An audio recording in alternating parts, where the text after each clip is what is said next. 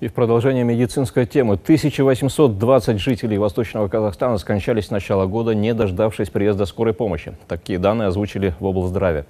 Местные жители говорят, что машины неотложки даже в Усть-Каменогорске, не говоря о более мелких населенных пунктах, приходится ждать полчаса, а то и дольше.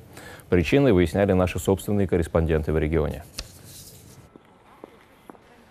Что значит отсчитывать минуты в ожидании скорой помощи, знает жительница Усть-Каменогорска Ольга Клостер. Недавно она потеряла супруга. У него прихватило сердце, а скорая задержалась. Мужчина умер по приезду врачей. Вызывать скорую мы начали где-то в 21:40. С 3 номеров мы не могли сразу дозвониться. До того момента, как они подъехали, прошло 25 минут.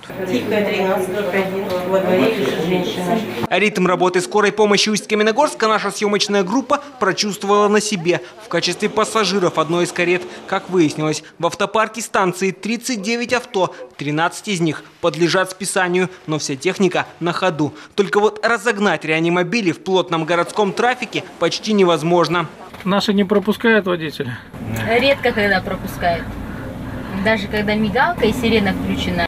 А во дворах спецмашины упираются в незаконно установленные шлагбаумы. Подразделения аварийные, скорой медицинской помощи не могут припарковать транспорт. Для решения этой проблемы мы проводили специальные профилактические рейды с участием полиции, чтобы наладить обстановку во дворах. Кроме того, Усть-Каменогорск разделен 3 мостами и несколькими микрорайонами. Во многих из них нет круглосуточных стоянок для скорой помощи. Сейчас эту проблему пытаются решить и значительно ускорить движение автомобилей экстренных служб. Это будет открытием дополнительных подстанций, открытием определенных филиалов по городу Усть-Каменогорску, это вот в отдаленных участках. В общем, проблемы скорой в регионе обещают решить. До конца года бригады неотложки Восточного Казахстана получат 45 новых автомобилей, хотя в итоге общий парк будет все равно меньше, чем, например, у полицейских. Но дело ведь не только в технике, говорят медики, и призывают тех, кто перекрывает проезды или не пропускает скорую на дороге,